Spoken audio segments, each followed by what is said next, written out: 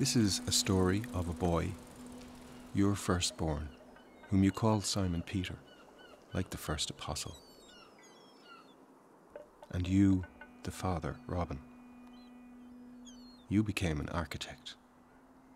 And as all architects dream of doing, you built your own house, near the centre of Dublin, where we all grew up.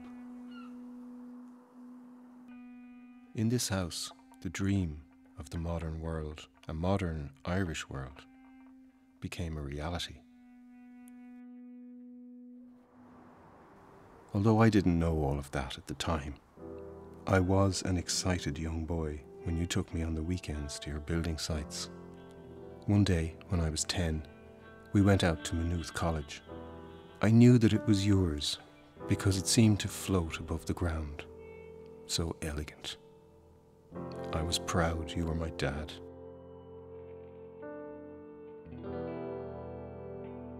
And the restaurant building at University College Dublin. I'll never forget climbing that staircase after you.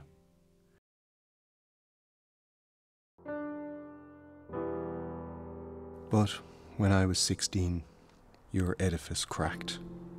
For a long time, it was as if you weren't there anymore. You left the practice of architecture and began to write. In all of this, I see that you were very much alone, so immersed in your writings, and you barely seemed to notice the life you had made for us.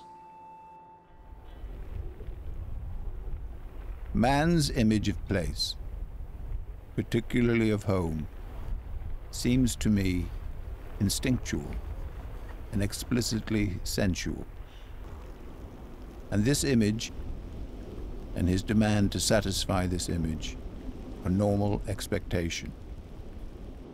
If event and place in memory are inseparable, and so action and environment are inseparable.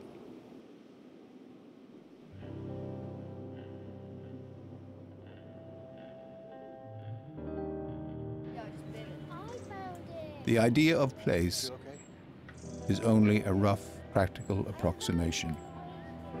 There is nothing logical necessarily about it, and it cannot be made precise.